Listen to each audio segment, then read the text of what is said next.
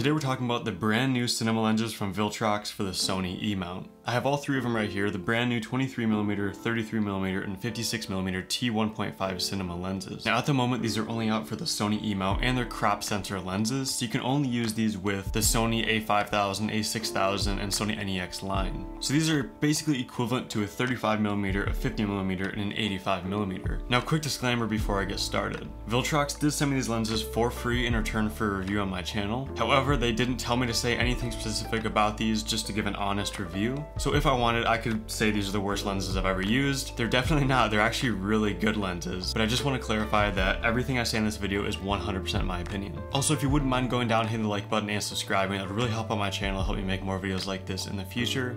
Without further ado, let's get right into this video.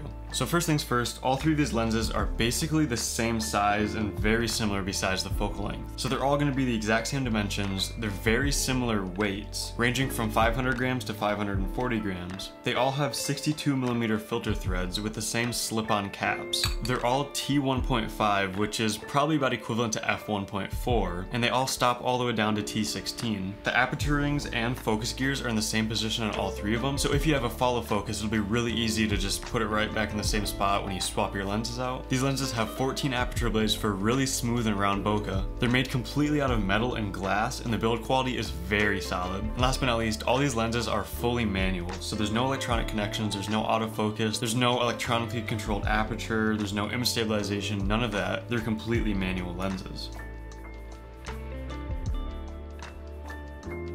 So I've had these lenses for a few weeks now, and I was actually able to take them on a video shoot with my Sony FS7 last week. And so in this video, I'm not going to show just test footage with these lenses. I'm actually going to show a real world video shoot that I use these lenses on, and give my honest opinions on them after using all three of them on a professional video shoot. Actually, one last thing before we get into the specs, these lenses cost $415 each. And so that is a really good price, especially for purposely built cinema lenses with full metal build qualities, metal lens caps, that are all built to be the exact same size with the same focus ring placements. At that price point, as long as they perform well, these are like arguably the best budget cinema lenses you can get for video. However, that all depends on the performance of these and how they actually work, so let's get right into that. So when it comes to sharpness, all these lenses are a little soft wide open at T1.5, but they sharpen up quite a bit once you stop down to T2. And they keep sharpening up once you get to T2.8, and then by T4, they're basically tack sharp.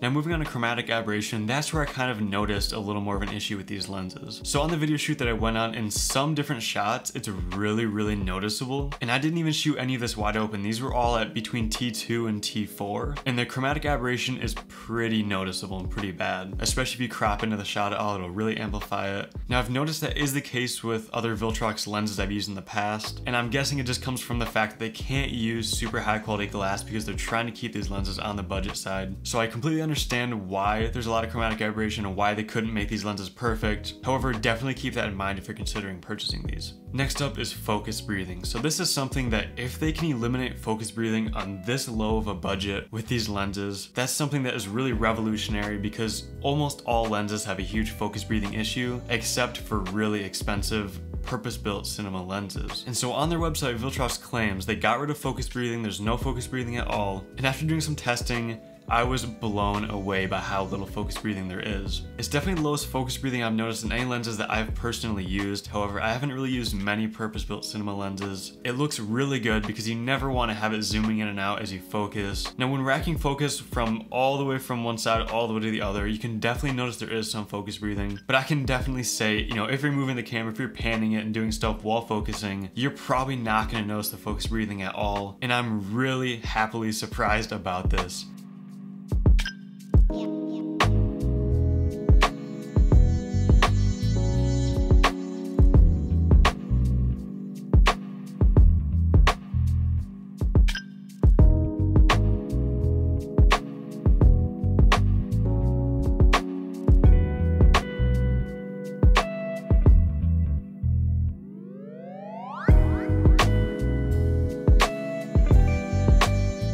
All in all, I think there's really just no competition out there right now.